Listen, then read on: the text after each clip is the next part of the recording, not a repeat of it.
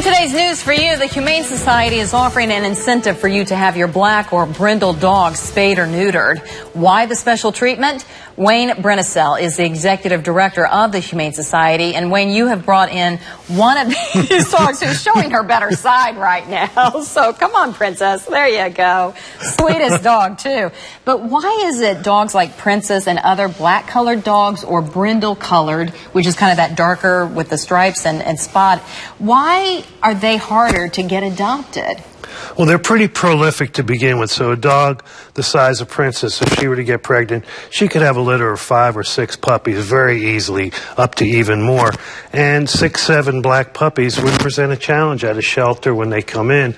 And I don't know if it's any particular bias. You know, the movies, sometimes you see the aggressive dogs are black and mean. And it's just, you know, there's a lot of black dogs. And when you go to the shelter, sometimes I think people see the lighter colored dogs, the smaller dogs, especially for a house dog. People want something, you know, that they associate more friendly, more outgoing.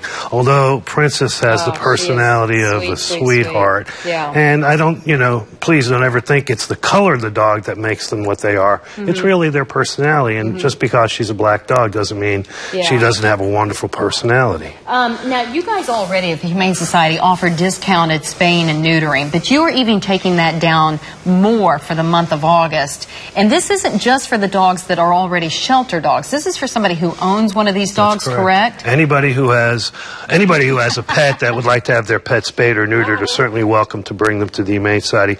Our prices are kept low. We lose money on every surgery, but we have, you know, some very generous supporters that help us make up the difference. So we try and afford the pet owner an opportunity to get it done at a very reasonable rate. But because of the difficulty sometimes adopting black and brindles for the month of August, just to incent and make it even more special, we drop $20 off our regular prices. Princess is available for adoption? Princess is available for adoption. She's a 2-year-old lab mix, as you can see. She's been spayed, microchipped, up to date on all her shots. She's heartworm negative, and she's a great dog. Knows basic commands, is housebroken.